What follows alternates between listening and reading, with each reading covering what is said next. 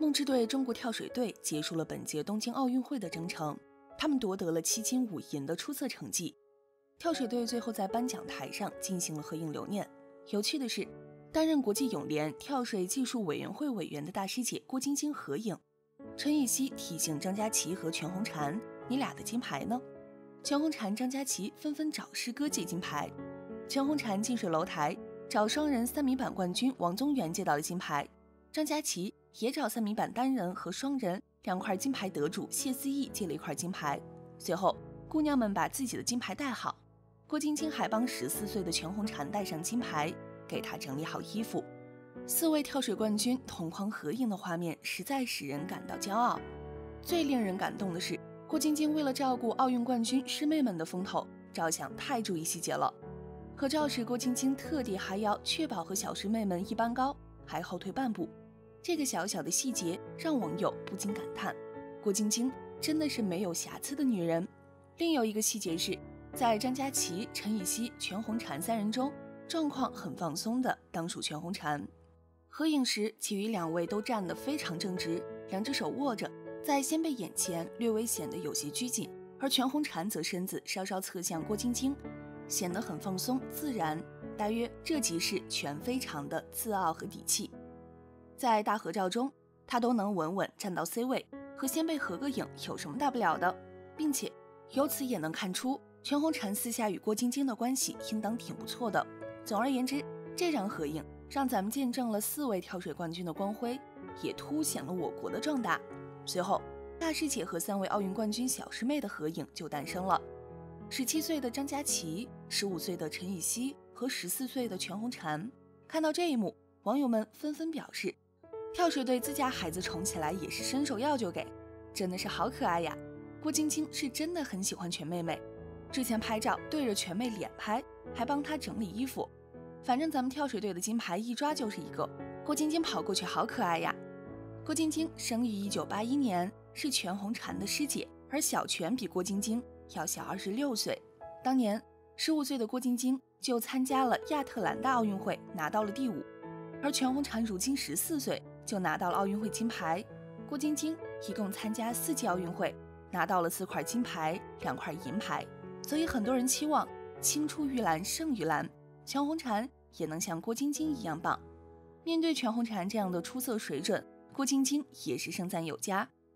郭晶晶曾在直播谈及全红嬋表现时，表示自己很羡慕，也很惭愧，言语里难掩对全红嬋的赞美之情。郭晶晶如此喜欢全红嬋的原因，顾七认为有3个：感同身受、爱才和鼓励。对于郭晶晶来说，全红嬋就是梦想中那个过去的自己。郭晶晶主动与跳水冠军合影，彰显出郭晶晶的气度和高情商。看到全红嬋跳出的3个满分，郭晶晶非常感慨，我一生都没有跳出3个满分，但是全红嬋一次就完成了。看到全红嬋弱小的身姿站立在领奖台上，郭晶晶仿佛看到了年轻的自己，这与跳水女皇高敏的想法不谋而合。全红嬋娇小玲珑，但瘦弱的身躯所迸发出的力量令世人震惊。作为中国跳水界的前辈，郭晶晶看到后继有人，心里肯定万分开心，爱才惜才之心油然而生。再加上已经成为母亲，这一次远离孩子到东京做评委，郭晶晶对孩子也甚是想念。看到全红嬋如此可爱，母亲范兰也是乐在其中。为什么大家都喜欢郭晶晶？就是因为郭晶晶没有架子，平易近人。全红嬋能够在跳水方面发挥得如此完美，背后所付出的艰辛谁能体会？肯定是作为前辈的陈若琳、郭晶晶、伏明霞和高敏等人了。郭晶晶主动与全红嬋合影，无疑给年轻甚至说幼小的全红嬋极大的鼓励。本届奥运会，郭晶晶对于自己的这些师弟和师妹们都是非常帮助的，在赛场上给他们加油助威。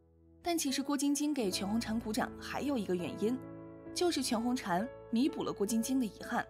郭晶晶前段时间接受线上直播提问的时候，就谈到了自己跳水的最大遗憾。她表示自己的最大遗憾就是不会倒立，也不知道为什么跳了20年的水，怎么连倒立都不会呢？当时就有粉丝调侃，称如果郭晶晶还学会了倒立，那就真的是不给其他运动员活路了。而在郭晶晶目睹全红嬋夺冠的过程中，全红嬋就使用了倒立的动作。要知道的是，面对10米高的跳台，这位14岁的小将在10米高的跳台上面直接做出了倒立的动作。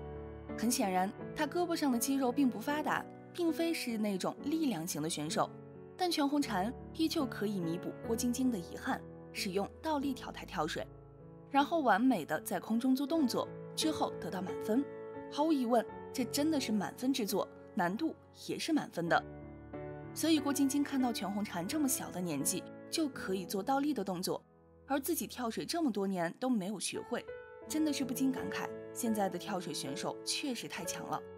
很小的时候就已经让各种技能包武装自己了，而且还可以做得这么完美，也是非常不容易的。全红嬋后续还收到了来自郭晶晶夫家的大礼，纯金奖牌加现金。这究竟是怎么回事呢？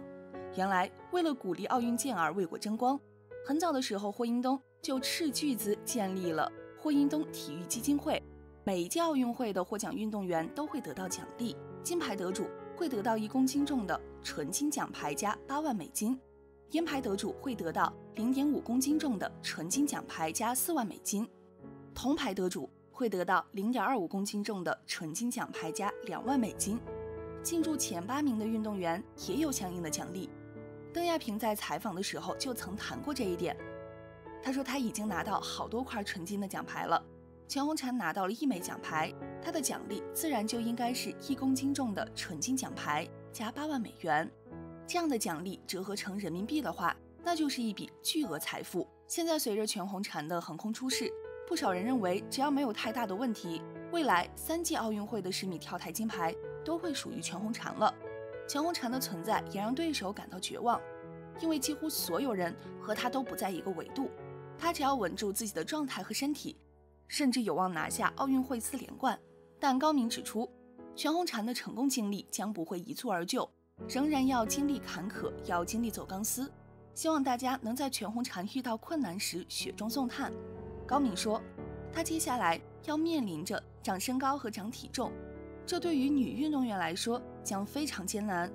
如果她在窗口期练习力量，那么会影响技术发展；如果她在窗口期练技术，那么可能会导致受伤。若她的力量和技术无法匹配，将进入到恶性循环。郭晶晶主动与全红嬋合影，这将带给全红嬋更多坚持的力量。高敏说，全红嬋是上帝送给跳水界的礼物，我们必须细心呵护。也希望我们的网红们、媒体们能够适度降温，不要影响和打扰全红嬋的健康成长。同时在全红嬋遇到坎坷时给予支持和帮助。加油，湛江妹子全红嬋！好了，本期的分享就到这里了。如果您还有什么想说的，欢迎在视频下方留言。最后也别忘记点点订阅和小铃铛。那我们下期再见。